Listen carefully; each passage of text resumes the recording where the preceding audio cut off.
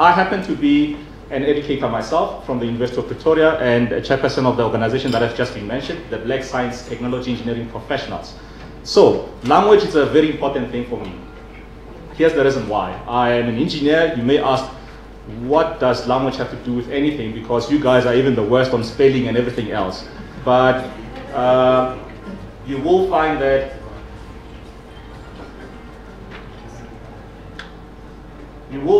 actually language is a critical element in our understanding of the physical sciences, maths in particular. And to that extent, the activities that we do in my organization are aimed at helping to improve most of our learners in townships and in rural areas to become channeled into the STEM field. And we are very biased on that because we believe that the science is very critical to economic development. If we really have to really improve as a country, we need to be able to push more of our people into STEM fields. So for that, we are very biased in ensuring that we go to high schools and we try and improve a lot of these educational interventions for most of the students that are finding particularly townships. So let me just firstly start by giving you a sense of who we are as BSTEP. So this organization is a non-profit advocacy organization with the aim of advancing Black excellence in science, engineering, technology, and innovation. Again, it is something that we feel very strongly about because if you look at where most of the challenges we have as a nation, they lie on the fact that we need to develop most of our people and we need to drive them into sciences. And this is the area that I think you'd find that there's more resistance towards. There's more people who are saying they don't like to do sciences, they don't find maths interesting, and so on and so on. And yet, if you look at the kind of challenges that we have for the fourth industrial revolution, it requires people who will come with a lot of skills around science. So to that extent, we are fairly strong on making sure that we develop as many people as possible in this regard. So what we do is that we develop, we implement support programs in student chapters. So we have student chapters at universities. Currently, we have student chapters in Gauteng. We still have to expand to the Western Cape, to KwaZulu-Natal and the like.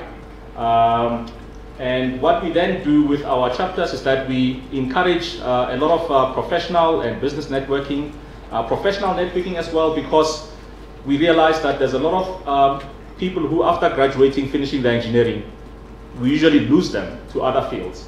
So it means the pressure to continue to have sciences becomes even more, particularly if you're talking about Black talent that is getting developed. We also do a lot of projects where we look at developing high school students, and hence the programs that I'm going to talk about later. Okay, that's just an event we're going to have. So, in terms of the intervention projects that we have, we do a lot of work that comes in different ways, and we do it with high school students. The first one that we do there, it's just Saturday school projects where we teach maths. And the people who are doing the teaching are, firstly, some of the professional members, like myself, being a lecturer at the University of Pretoria, and we also have some of our student chapter members who join us in helping to teach maths. We do maths and we do science as well. And what we found is that we are able to take some of the gaps that we experience at universities. We're able to then structure the curriculum that we do in such a way that it takes into account the kind of development that I think students require. So as an example, we have the student Saturday school projects, and then we have another project which we partner with an organization called Nkatuto. And what this project does, it looks at development in sciences in a project-based type of setting where it's set up such that it's inquiry-based. So what we are finding there, particularly when I'm going to talk later on about English in respect on how we actually deliver some of these programs, we're finding that the system that we're using has a lot of opportunity to start using some of the concepts that have been talked about earlier, because usually we conduct them in the home languages of our students that we work with. And really the aim of these two projects that we're doing is firstly to identify very talented individuals that we can then channel to programs where they can get more assistance, get more exposure, but also to improve on the average of the learners. So we find that usually that is the most challenging of things to do, because just lifting the average of the performance of students from, let's say, a 38 to a 50%, it's a lot of work. And it requires a lot of motivation. It requires coming up with curricula that makes sense. It means also looking at what kind of mitigating issues can we bring about to assist in a lot of problems and challenges that they have. And the problems they have are a lot, including language. So, what is our approach on language? We see language as just more than vocabulary. And I think for inspiration, we are using the work of Professor Okeli. He's from the New York University. And I think I like how he defines what language is. To say that language it's not just the vocabulary that you use, it's a discourse. Put differently, you can say that discourse is a way in which we talk. And if you know engineers, and I know it because I'm in that industry, we have a peculiar way of talking that other people find foreign. We may be talking English, but it may be just flying over people's heads, because in our setup, we have a unique way of engaging. And often enough, we are finding that our learners, they already struggle with, firstly, English, and now they also find that they have to also learn this way of communicating, this discourse that is usually used by engineers and scientists. And that's something that I find that is quite critical. And when we talk about the way of talking, you may be asking, what is that? As an example, I grew up in Mamelodi, in Pretoria, and my father was a Tsotsi guy. I don't know if you guys know Tsotsi Dal. So we grew up talking Tsotsi Dal, not even Sepedi. You'd say, well, it sounds Afrikaans, but the point is that it had a lot of mixture of so many things that to understand, it was almost like an art, because it's not just the words that they say. For those of you who know people who come from Pitori, we would, for instance, say things like, if you ask me, is Mamukleti in this room? I would say, I'm sure Agavalete. But that doesn't mean I'm sure. I am definitely not sure. So you have to understand the fact that the way we communicate, it can be, if you read it on face value, you are going to be misled. You're not going to understand exactly what is it that is the discourse of our engagement. And hence I find this key word really critical, that we're talking about a discourse in terms of engagement. So, for those of you who know some basics in science, I happen to teach 2 modules at the University of Pretoria. One is called static mechanics. Students find it very, very difficult.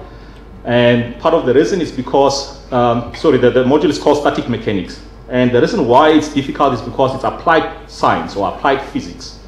So then in this case, we don't require you to remember, how to prove a theory or something like that. We require you to apply it. And this is where the challenge comes in, because we find that the concepts that they have to understand, it's critical that they be in place. Otherwise, they won't understand what is it that they're doing. And something that I've observed over the few years that I've been teaching is that quite critical to that is language. For instance, we, particularly as engineers, we can be fairly clumsy on language. We really don't care about language so much. We care that a problem is solved. And often enough, you find that times, we use concepts like free body diagram. A free body diagram is when you draw something and you put forces on it to illustrate the loads of forces that a system experiences. Now, what we call a free body diagram, mathematicians understand it quite differently to how we understand it. And what we're seeing is that often enough, and these are the things that I think the more you teach, you forget that there are these nuances that students may not be familiar with.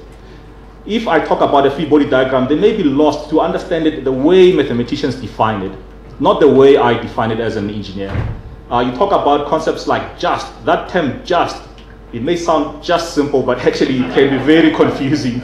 If I say a car is just about to hit something, I may be implying so many concepts that if you do not understand and by the way, when I talk about the nuances, this doesn't just apply to people who are speaking English as a second language. It also applies to people who may not understand this particular concept, even though they are first English speakers, because these are concepts that are introduced specifically in engineering with a specific meaning. That whole thing I talked about, the discourse. And we are finding that the discourse really can really, in some instances, it can have students who just miss everything that you were trying to teach them, because they just miss that understanding of how do we talk. When I say just, what do I mean? just like as I was saying that, if I said, Mamukhet is in this room, and I'm sure, you have to understand what I mean when I say that, because, it's the way we talk. So we are finding that language is quite important, and also what is quite important is that when it comes to students, we are finding that they need to use vocabulary a lot. They need to express new ideas that they've learned, and often enough, after they've learned all this vocabulary, if you then ask them to apply, you find that they have this blank stare at you.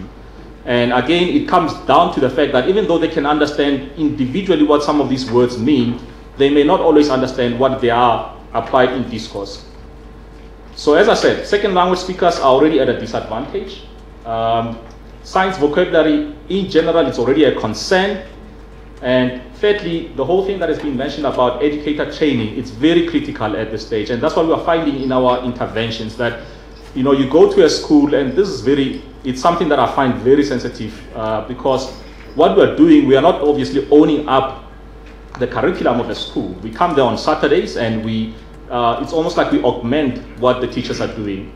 And what we often see is that there's a lot of misconceptions as well that I think sometimes teachers do convey to learners. So if you come there and you are introducing a concept and you realize they believe or they think about a certain concept in a particular way, but it's so incorrect that you now have to retrain them or make them unlearn some of these misconceptions. And those are some of the challenges that we get, and hence educator training is really critical.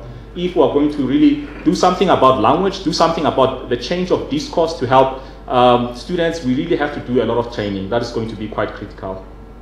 So Professor Lee from the University of the US, from the US, he came up with this model which proposes that in this new paradigm we should consider maths, science, and language arts together. So the implication there is that if you look at the wordings there may not be clear, but I'll read them out. So if you look at discourse, you look at the text that you give them, you look at so many other things, the purpose, the assessment, the vocabulary, all of that have to be done in conjunction with each other. So you have to start thinking about the maths in a way that infuses the language and the science at the same time. And I'll elaborate a little bit on that.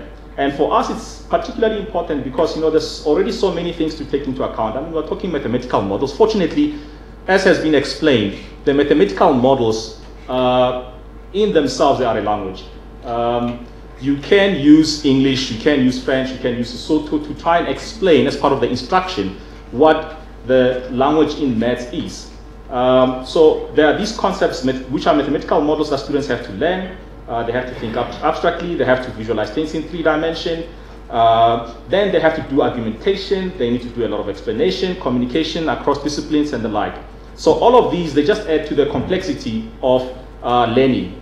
But as I said, language runs through all of them, that however we engage with students, we find that we have to ensure that in all of these things, concepts on language, how we let it come through, has to reflect in all of these key issues that we put across.